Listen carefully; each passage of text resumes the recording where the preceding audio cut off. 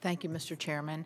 It's always great to see you, Dr. Hayden, and thank you for your good work. I think you're doing an excellent job at the Library of Congress and in modernizing its operations, just in the brief time I've been in here. But I wanted to talk about when I was chair of the Appropriations Subcommittee of Legislative Branch for 2 years. I went back and looked at some of the legislative language that we had in our Appropriation Subcommittee report. Our report in FY 2016 recounted GAO's finding that, quote, a lack of central leadership and oversight at the library resulted in duplicative, overlapping, and inefficient IT policies and investments. And again, in 2017, our report noted that the IG's finding that the library failed to have, quote, an organization-wide independent strategy for digital collection activities, and that the goal of addressing a digital collection strategy was not included in the library-wide strategic plan or its information technology strategic plan. Indeed, at that time, the library was seeking funding for a digital collection management unit, even though there was no comprehensive study. I'm not bringing these up to rehash problems of the past, but to highlight how much progress has been made. Dr. Hayden, you have already implemented 95%, and Mr. Barton just talked about the remaining 5% of the tasks. So as we talk about this, Dr. Hayden, could you kind of flesh out a little bit how this is impacting the public, how the public is benefiting now and will in the future from having access to the digital access to the library's collections?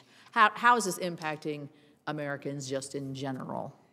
In general, what Americans and people worldwide will be able to do is have more access to the library's collections digitally. They will be able to download photographs that are copyright free, and they will be able to have visual exhibits on their mobile devices. They will be able to record their veterans history projects and send them to the library. They will be able to also use congress.gov and get up-to-date, righty government information that is available to all citizens.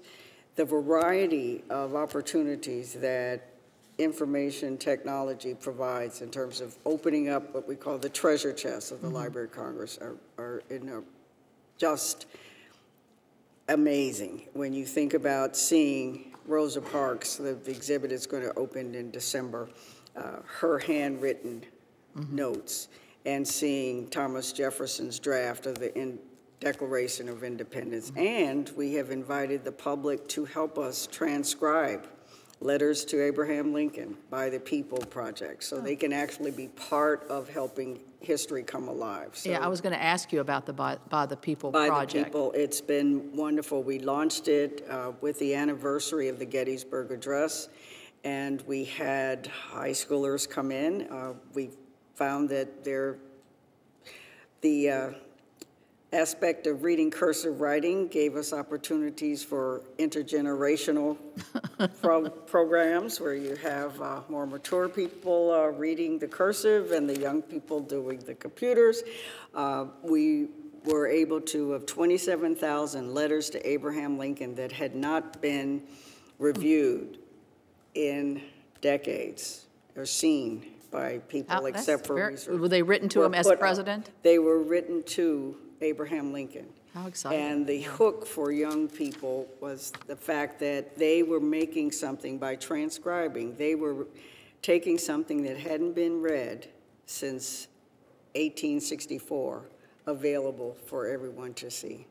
And so of those 27,000, all were transcribed. So really, without the digital access, a project like that it couldn't have happened. And so the fact that we were able to, and Congress has supported the IT modernization at the library, has had so many benefits in terms of making the library more useful, inspirational for so many people. And then with the copyright modernization, you will have people who can search historic records.